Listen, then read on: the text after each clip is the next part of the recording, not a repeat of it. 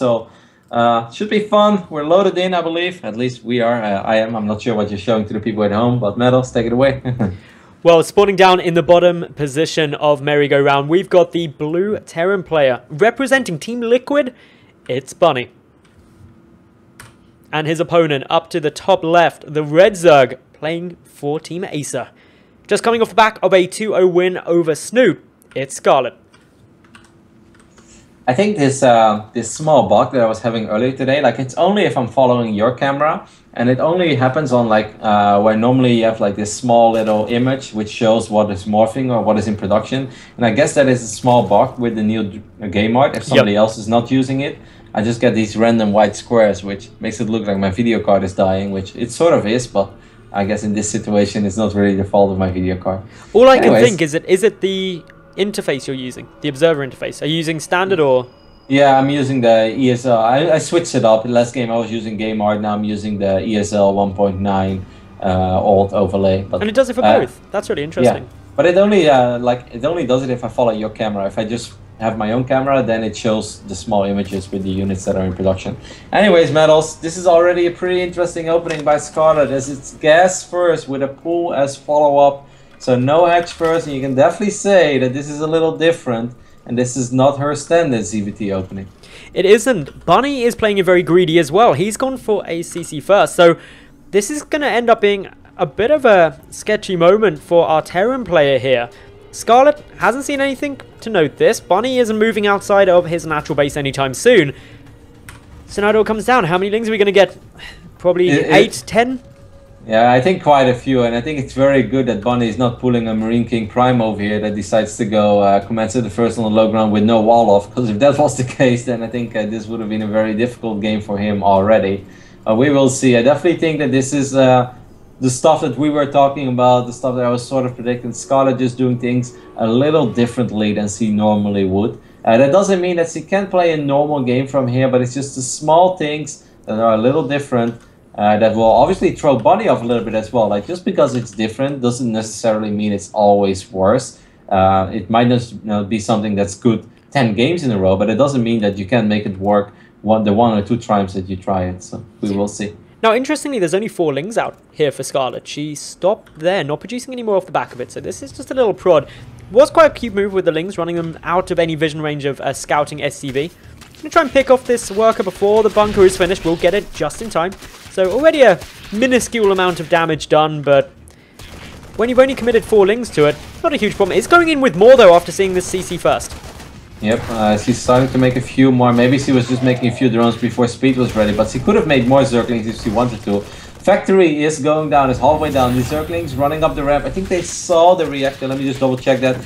Scarlett actually getting another SCV there. She also saw the factory more than halfway down, so this will all come down to will Bunny mess up or not. You know, if Bunny sends his first 2 Hellions down, I love that full supply depot wall off, by the way, already in the natural. That's just really smart against the Zerglings that Scarlett produced. And Bunny's already putting himself in a very good position here, because needless to say, all the Zerglings that Scarlett produced and the speed that she researched definitely slows her economy down quite a bit. All you've got to do is look at the worker count. It's 23 SCVs to 18 drones. That's a big lead for Bunny, who is completely safe now with this bunker up and the complete wall. These lings aren't going to be getting through anytime soon on their own, albeit they are trying their hardest. There's one ling just at the back. I was like really giggling because this one ling was just like stuck in the main base while all of his friends were on the low ground. So he was like, well, and then he ran to the low ground. He's like, all right, guys, I got this side. It's just like I'll kill the lings on one. And yeah, it's kind of sad. It was like the dolphin that's stuck on the wrong side of the net, you know, that's just put down in the ocean. Just wants to go back to his family, but he's trapped. It's very sad. That's made me feel really bad for that one Zergling now, Roddy. I know. I felt a tragedy unfolded in front of our eyes. I feel like there should be a number I can text to like donate €2 a month or something to save the Zergling. Exactly.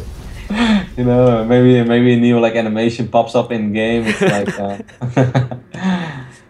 Poor Zerglings. They don't know what they're getting themselves into. Anyway, Bunny adding in the engineering bay, adding in stim research now. Got a decent number of Hellions out on the field, but all in all, Bunny's in a beautiful position. He's up in the economy, having those 2 mules. Scarlett invested a lot to go for those lings and didn't really achieve much with them. So, where does Scarlett go from here, in your opinion? What? I'm not exactly sure. Her layer is going to be pretty damn late regardless. He's at least going up to 3 bases already, so she will have that going for herself, which is kind of nice. That's something that she can work with, but other than that, things are looking a little tricky, that's for sure. Like I said, her tech is just very delayed. She doesn't have a Roach one yet. The Hellion count is going up. We're looking at 6 Hellions now already. And defending against 6 Hellions with just Zerglings, I think that's something we all have experienced in the past. Things can get a little tricky, unless Scarlett can get a miraculous surround, but Bunny is too good to let it happen. She's only got 10 Lings at the moment as well, which would make getting a surround against this number of Hellions extremely difficult. So, unless they're like tucked away in the middle line or something, that of course shouldn't happen. It kind of looked like that for a second, that's why I brought it up. But in a wide open area, obviously I agree with you. There's no way that 10 Lings are going to surround 6 Hellions. I mean, they can try, but I think we all know the outcome of that battle. What I find really quite interesting is the fact that Scarlett is just pumping out more drones. Has seen these Hellions. Do you reckon this is maybe a slightly overconfident approach to this? I mean, she has to do something. If she just makes Zerglings, then she will never be able to catch up in this game. So I guess he is just kind of taking a small risk because he knows he has to take a risk. But it's definitely indeed very confident. He's really relying on these queens now and keeping those Hellions at bay. But we're looking at 10 Hellions. It was a 3 Rex follow-up as well. It was 1 Rex factory, 2 more Rexes. And I believe now we even see Rex number 4 and 5 go down after the starport is down. It's going to be really, really difficult for Scarlett to muster out the amount of units that she needs when Bunny is serious about his pushing. Now Scarlett is grabbing down the Baneling nest, and that's going to be quite essential when this follow-up push comes through with these Marines. But it's quite a long way off, and already there's not that many Speedlings out on the field to invest in the Banelings. Spire coming down and the 1-1 upgrades. That's a lot of gas being pumped straight through there. Scarlett hasn't seen anything to give away the fact that there are these Marines coming on over. Is this Overlord going to be able to see? No, it's not. Like you said, she really needs those Banelings as soon as possible. A couple of Cocoons have been picked up. These Marines represent a lot of potential DPS. There is Stim as well. They can start stimming forward. They can start fighting those Queens. And as long as the Banelings don't connect with these Marines, I actually think that this is a battle that Scarlett can't win. But the Banelings actually getting very close. And Marines have to stim again. Good job there by Bunny, still keeping it alive though. And I'm afraid in Metals that this one is almost over. I just don't think that he can get the right amount of units out anymore. There's 32 Zerglings in production, but Bunny has just got an overwhelming force here at the moment. Even if the Lings come out, the Marines themselves are going to be a huge issue. Banelings morphing is going to be very time consuming. There are 3 coming in from the left-hand side. Bunny focuses them down beautifully though. Yeah. Scarlett is looking to be in a very rough position here.